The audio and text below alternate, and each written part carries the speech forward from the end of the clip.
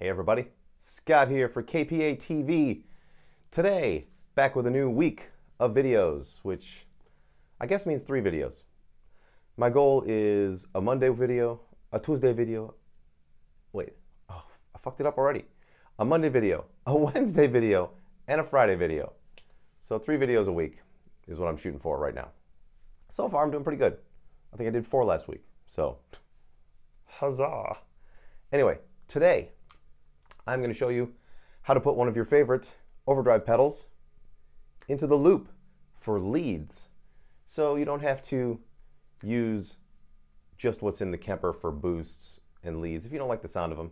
I like the sound of a bunch of them, but I love the sound of this. The VPD-1, Vintage Pre-Drive 1 by TC Electronic.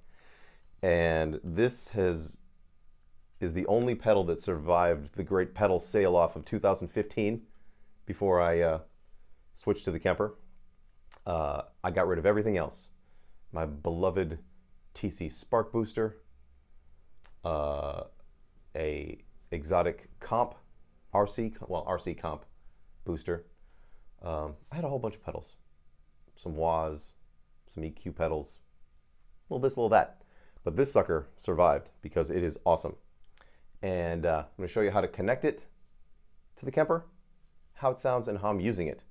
That's the most important part, because what I do matters to me. So, without further ado, let's do that.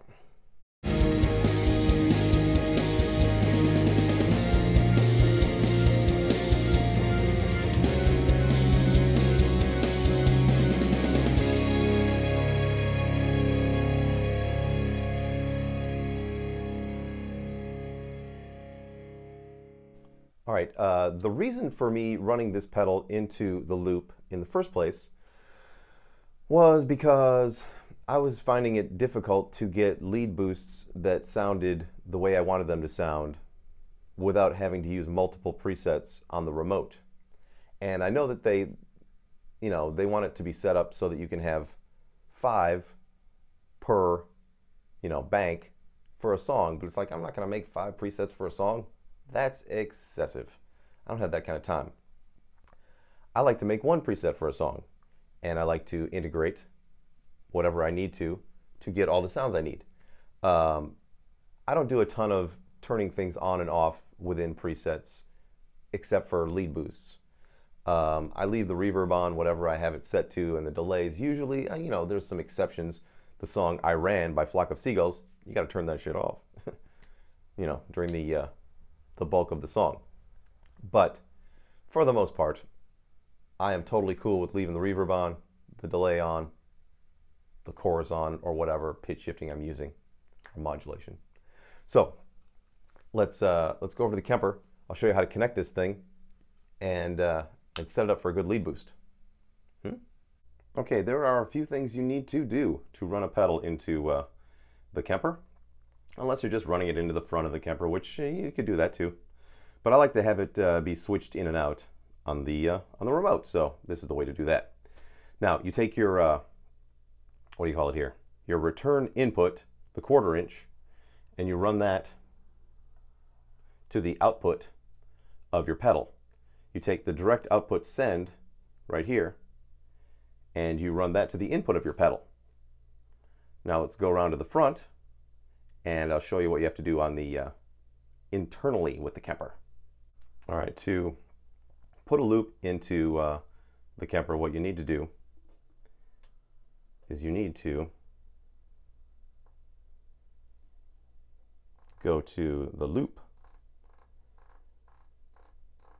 and here we are. Here are the loops. Now we need distortion default, and that is how you put an overdrive pedal into the loop. Now you can adjust the volume here, and I think I have mine set up to like 1.5, because I'm also, bringing up the volume with the pedal itself, the way that the knobs are set on the pedal. So I'm getting a little volume here, a little extra volume there, and together it adds up to a really good lead sound without having to throw too much extra noise into the equation by pumping up the volume too high on this. And so let's go over to the guy with the guitar. Let's hear it. Okay, now here is my One Way or Another preset for the Blondie song. And this is without the VPD one in. It's switchable in position 3. It's the only thing that's switchable on all of these for this particular song. I just don't need other things to come in and out. I want them all on all the time.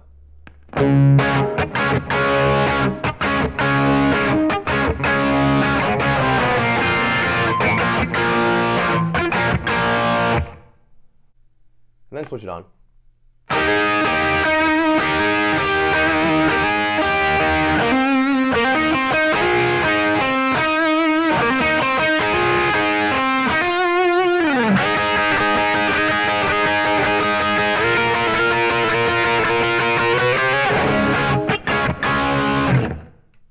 And then off again when I get back to the rhythm. Good times. There you go, everybody. Another fun video. And I'll be back on Wednesday. I'm going to be doing some more setting up of the remote. I'm going to show you how I've got the remote set up for all of my presets for the recording that we're doing on Thursday. My cover band is shooting a promo video. And we're doing 12 songs, but only the first minute of each song. So it's going to just be a good demo of what we do. And I need to have not necessarily 10 presets, but I've got to have, 10 sounds set up. I'm going to be doubling up on some of them. Like the Tom Petty crunch that I've got in there is going to be good for multiple presets. Maybe the chorused crunch that I just created this morning for Don't Change by In Excess is going to be usable as well in multiple songs. So, that kind of thing. So, I will see you all on Wednesday. And until then, rock on.